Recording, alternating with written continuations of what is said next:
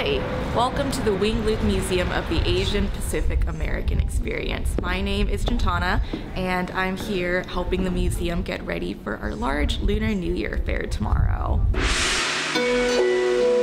It means it's time to start the Lunar New Year, traditionally celebrated in a lot of countries in the East like China, Korea, Mongolia, Tibet, but it's something that anyone can start. The themes are really relatable for all. Things like a fresh start, renewal, and time to spend with your family and eating lots of really great food. Year of the Rat. In the lunar calendar, there are 12 animals. Each one is associated with 1 year, and it all originates from this old story called the Great Race.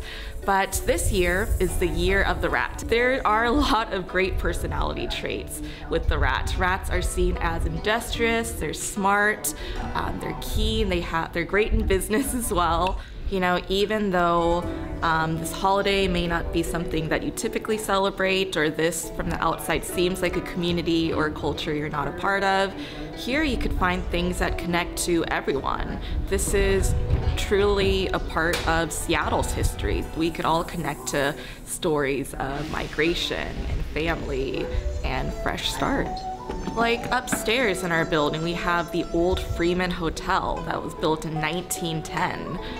You could go in there on a guided tour and learn and see what life was like for immigrants in the early 20th century. Yeah, you know, Seattle has had a Chinese population since the 1850s. A lot of history here, so you know this lunar celebration is going to be a big one.